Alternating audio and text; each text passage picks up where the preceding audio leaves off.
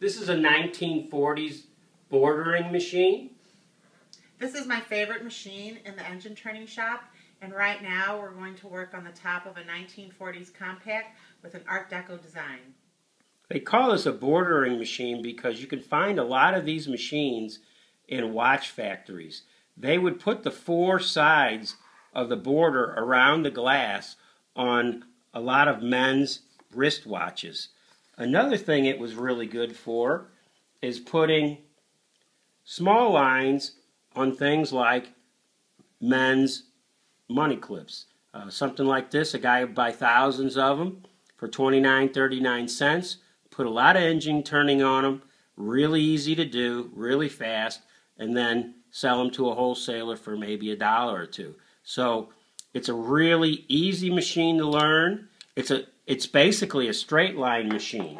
So let's just take a quick look at a project I did the other day. Just using straight lines, you can do an off-center sunray.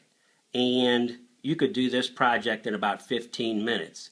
But you'll notice one thing on this particular easy sunray is when you put too many lines in one small area, you'll get some distortion.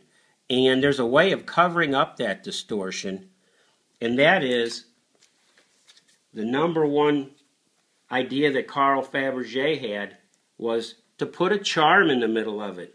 This particular cigarette case he has on the front of this book is all done with nothing but straight lines. And where you see this piece right here, he has skipped 4 lines and then continued him further up.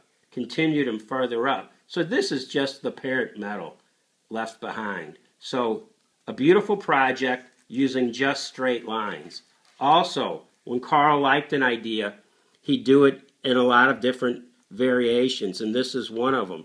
It's just a drop-dead gorgeous piece. But where's the mistake? In the middle, and then he would cover it up. So let's just take a quick look at what we're doing with this compact. This is a very easy machine to run. It'll do 180 lines, and you can see it's very fast and very quick. And I've been at this for almost 20 minutes, but you can tell we're really moving. It only takes a few seconds to put a line on there, and I'm almost finished. And you can skip every other line. That looks nice. There's a lot of ways you can run this project and have it look good. There's really no mistake in the whole project.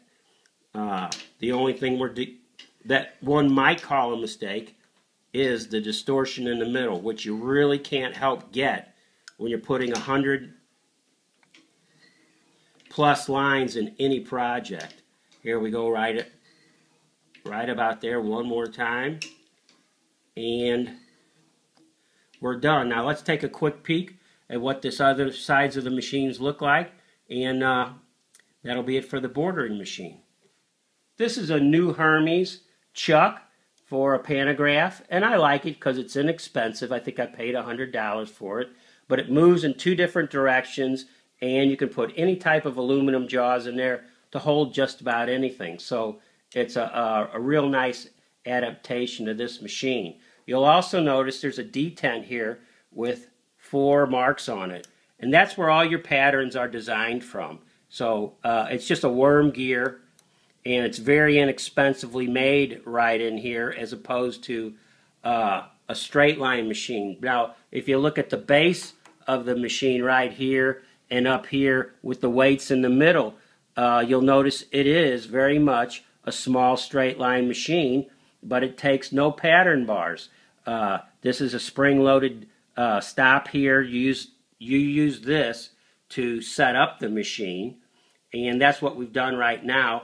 I have this particular cutter on true center line of the machine, and also when you're doing sun rays, when you find true center of the machine, you have to set a stop. So every time this thing goes around and every time you come back, you always go to the center line of your machine and the center line of your part. So it's very easy to set 2 stops. To set this particular job up only takes about 10 minutes. Now, it's a nice cross slide here. Excuse me, I said cross slide. It's interchangeable with the verbiage of slide rest, but this is actually a slide rest. And it is from the 40s. You can tell it's not cast like a lot of the ones we see in the older machines. This is steel, and this is cast. But it's a nice nonetheless, and it works very well. But you can just tell by the way it looks. It's not cast, and it has that certain 1940s, 1950s look. Another thing you'll notice about the machine, it's a very small footprint on this machine. It doesn't take up more than, let's say, 2.5 by 2.5 feet in a shop, similar to a Kinlock. But one thing I did notice about this machine is ergonomically, the hand crank was in the wrong place. They had the hand crank screwed to the side of the machine, which is a really, really bad spot. Where it is right now is perfect. It's out of your way, and it's away from the machine, so you can crank and not be in the way. When it's right here, it hits your left knee, which is just a terrible place to mount it. There's not a lot of these machines around. They're not very valuable. I did only add one piece of tooling to it, and that is a center. The center is 7/8. It goes in the center of the spindle, and then I can find center very quickly with my diamond or my cutter, and then pull this out when it's in its up position, and then mount my piece. So I know everything's perfect and right on, and you're not looking for it. Well, that's about it for the bordering machine. It's an easy machine to learn. There's not an easier machine in an engine turning shop to run that's as easy to learn as this. It's very easy, and if you take some ideas out of the Carl Fabergé book, you'll have a lot of fun with a machine like this. So thanks, and come back to the Rose Engine Shop.